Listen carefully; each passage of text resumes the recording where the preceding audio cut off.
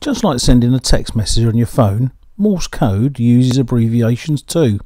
Stay tuned and I'll tell you what some of them are.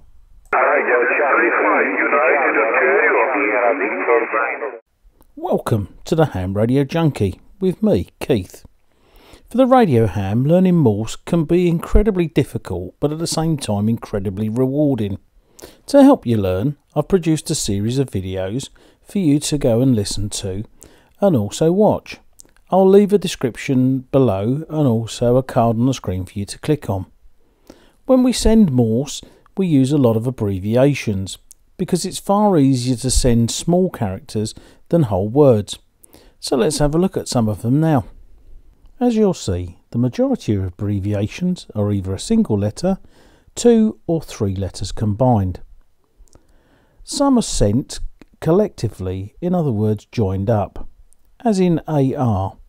Rather than send just the letter A and then the letter R, they're joined up to form didardidardit. You may decide to use the letter K at the end of your transmission, say from a CQ call, where you've got no specific station that's coming back to you. This invites any station to come back who's heard your call. If on the other hand you decide to work a specific station, then you would send KN at the end to indicate that you just want that station to come back to you. And rather than send received or Roger, you may decide to send the letter R, and this is sometimes repeated 2 or 3 times to confirm that the contact has been made. Again, we can see in this slide the combination of 2 and 3 letters to give the abbreviations as required. Some are fairly straightforward and don't take much explaining, as in AGN for again, or B and the number 4 for before.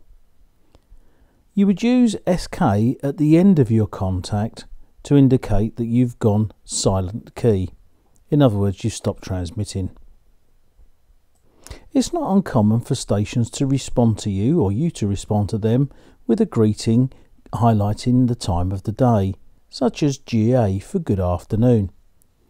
These are fairly easy to understand, but occasionally somebody will throw in a curveball, such as GB. Rather than goodbye, they may decide it means God bless. Here again we see a combination of 1, 2 and 3 letters indicating various abbreviations. It's interesting to note that HW for how may then have after it CPY, as in how copy. This is an indication of another station wanting to know how you're receiving them, or if you've received them at all. You'll also note that NR is number. You'll see this during contests where stations will send NR and then the number of the contact.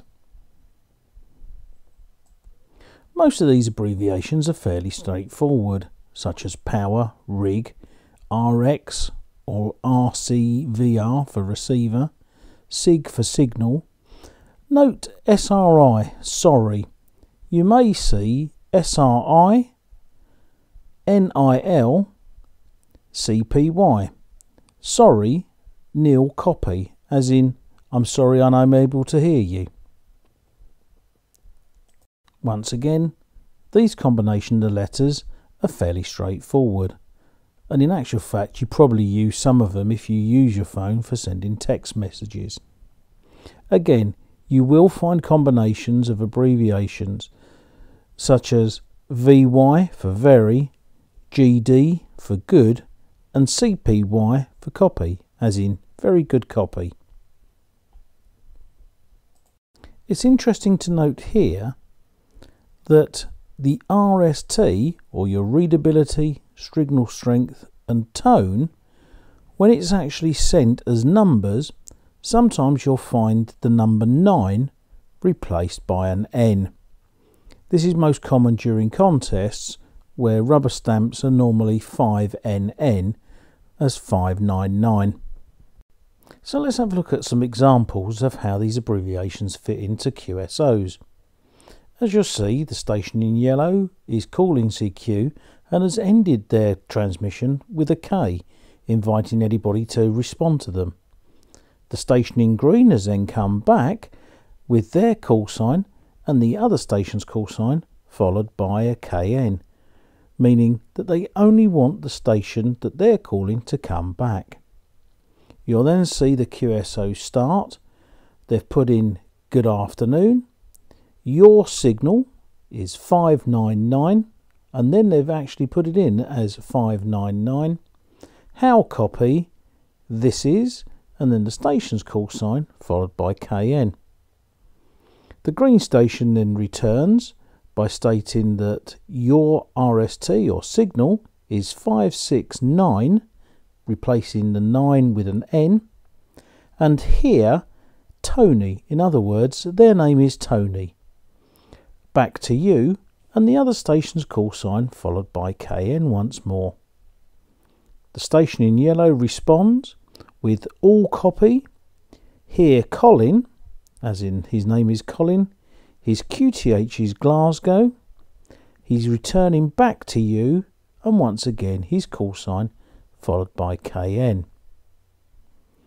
As the conversation continues, the station in green comes back and says Roger, Roger, Roger. The QTH is Ely, the rig is a Yaesu 891, the antenna is a Yagi and his power is 10 watts, and he's returning it back to Colin. As we see, the yellow station returns with information about his rig, which is an ICOM with a vertical antenna, and he thanks him for a nice QSO, returning it back to him. The green station then responds with thanks for the QSO and please QSL via the Bureau, in other words send a card to the Bureau.